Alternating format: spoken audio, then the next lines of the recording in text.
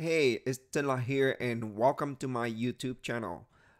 Today I want to show you how to overlay the telemetry data from your bike computer onto the videos or from your smartwatch like a Garmin watch or whatnot to get that telemetry data onto the videos just like how I show you it here. As you can see, I have cadence which coming off from the cadence sensors and the speed which it also coming off from the speed sensors, not from GPS data. And you can see at the lower right, I got the heart rate, which also coming off from my Garmin watch. Okay, and all the information like over here, like grading whatnot, and the route that I took, is coming off from GPS data from the bike computer. Okay, so in this video, I'm gonna show you how to do that, how to do this one. Okay, just follow along with me. It's not that easy to figure out by yourself, but yeah. Okay, first of all, you're gonna need the dashware, which is free to use and download. Basically, you go onto this dashware.net website and hit download now button. And once it's downloaded, you can install it into your system. I'm just gonna do it for my Windows system, okay? If you're on Mac or Apple computers, you're on your own. So yeah, just I already have it installed, the dashware app. Okay, so let's open it up and create a new project file. New project. I'm gonna call it dashware tutorial. Okay, hit OK. First of all, you can get into this tab, like a project tab file, and video files. I'm just gonna add the videos that I wanna overlay the information onto. So I have dashware tutorial here with two files. One is 4K videos, and let's try with 4K video. Okay, data extraction fail.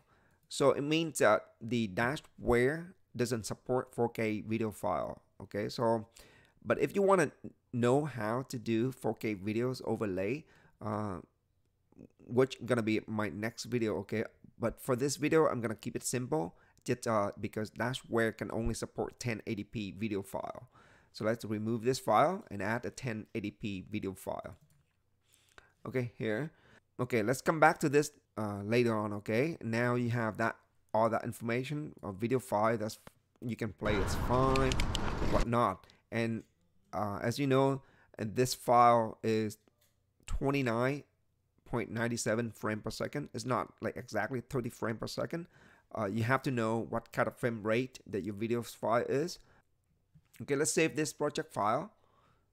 Save project, finished. Okay, let's close it. We're gonna come back to the data file. Okay, in order to input the data file, telemetry data file, from your smartwatch, from Garmin watch, or from the bike computer, I have the CYCPLUS M1 bike computer. As you can see on the video file, I have this one that I've been using for like a couple of weeks, and it's worked great. And then you're gonna use the exported fit file from this bike computer, and we're gonna use that information and put it onto the dashware. Okay, but before doing that, we need to have some requirement software first. Okay, so let's go onto the Garmin website and developer section here. So let's go into this website and hit accept and download it, and you're gonna be saving a lot of information there. Showing folder, so there it is, there, and you need to extract all of it. Hit this one, extract. Okay, it's gonna take a while, but before it finish, let's go to this tab and using fit CSV tool on Windows. So you need to download Java runtime environment A. Click on it and you get into this page and you can download Java. Okay, so here it is.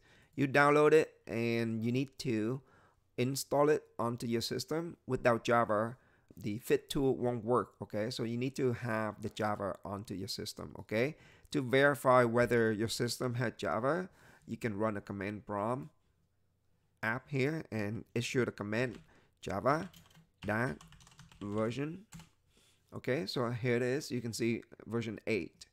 Okay, I have that Java runtime environment on my system. So if you don't have anything popping out, you don't have it installed. Just install the Java file. Okay, to verify that, go back to Garmin website. As you can see, verify with that command prompt. Let's go back to see if it's finished downloading the Fit SDK developer tool.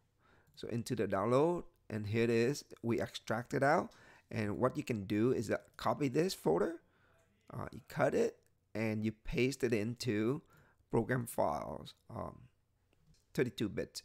Okay, you put that folder into this kind of like system folder. Easy to remember basically for me, because if I delete anything from download, I still have that on my system. Okay, so this is the folder that we're gonna be interested in, the Java folder. So all these tools, all the batch file tool that we're gonna use fit to CSV. Okay, let's get the telemetry data from your smartwatch, Garmin watch. What I have is Venue 2. So let's hit connect into your Garmin. Okay, and then you go into activities, and all activities, you can see this Toronto cycling here. You click on it, and one, you need to export it out. You can hit this one, like see more, you hit this one and you export original. Okay, hit export original, and there it is. And then that, open it up, and we're gonna extract this one out as well. That's the fit file from Garmin watch. Okay, so let's extract it out, and here it is, the fit file. Okay, so let's copy this file onto the dashboard tutorial, paste. Okay, that's from Garmin watch. Okay, so let's save it into like Garmin activity. Okay, there you go. Okay, so let's save it here. Okay, let's take a look at this one. Okay, so go back to dashboard, and we're gonna add that data file. The problem you're gonna see is that, let's see, into the fit format file. So once you add this one, it's gonna give you error. You're not gonna be going anywhere, because it doesn't accept kind of information from that fit file per se. But I'm gonna show you basically how to correct that. Okay, if you have a bike computer like I do, like a CYCPLUS bike computer like this, as you can see here, we're gonna use their app called XOSS app to export fit information from the bike computer. First, you need to basically sync this data information from the bike computer onto your phone, and then from the phone app you can extract it out. I'm gonna show you over here. What you need to basically go onto this XOSS app, and go into the workout and select the workout that you want to use the information. Let's check this out. Let's get the information and export that fit data file, so you can save that fit data file. Okay, so the quickest way is the quick share. You hit quick share and then copy link, and there, yeah. So you're gonna copy this link. The way I do it is that I'm gonna use my messaging app, like a WhatsApp, you know. All right, so I'll send this link so I can have information from my computer, so I can go onto my computer like this, WhatsApp, with that link. So I click on that, and there you go. There's a fit file that I just share from my computer. I just hit download, and I download the fit file. Okay, here it is. So that's the fit file. I just download it, and I'm gonna cut that and paste it into my dashboard tutorial folder. Paste. Okay, so this fit file is coming off from my bike computer. Okay, so let's put it a name, CYCPLUS bike computer. Okay, Yeah, so that's the fit file. The first fit file is from Garmin watch, and the second fit file is from the bike computer itself, the CYCPLUS. Okay, that's all I need. That's how you export the fit file from your smart watch or your bike computer. Okay, so we're gonna use that information. Okay, so now you have two fit files. I'm just gonna be clear that we're gonna use one of them only. I show you the way to extract or to export the Garmin watch fit activity files for the information, but in this tutorial we're gonna use the CYCPLUS by computer fit file. So here it is, this CYCPLUS fit file that we're gonna convert it into the CSV file format.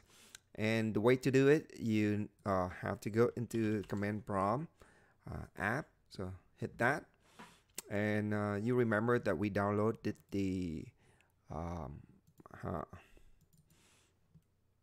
fit SDK from Garmin developer tool. Go into the Java folder. So we're gonna copy this directory, copy, and go back to the command prompt, and we're gonna change into that directory by issuing a command like cd, and then on your mouse right click to paste that directory location, and then hit enter on your keyboard, and we're gonna go into that directory. Okay, and once we go into that directory, we can issue a command like so. Okay, here we go. Okay, there. We're gonna give a command similar like this onto the screen. Java dash option jazz, and then fit CSV tool. That kind of option there that we're gonna use, and then we're gonna use the date format, the international date format, and then the longitude and the latitude in degree instead of like the semicircle. Okay, and then option S. All the information is available on the Garmin developer tool website. Okay, so definition none, and the data we only interested in the record data.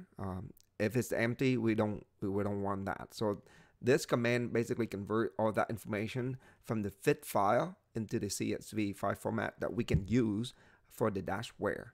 Okay, so after this one, we're gonna point it into the fit file over here, and this there.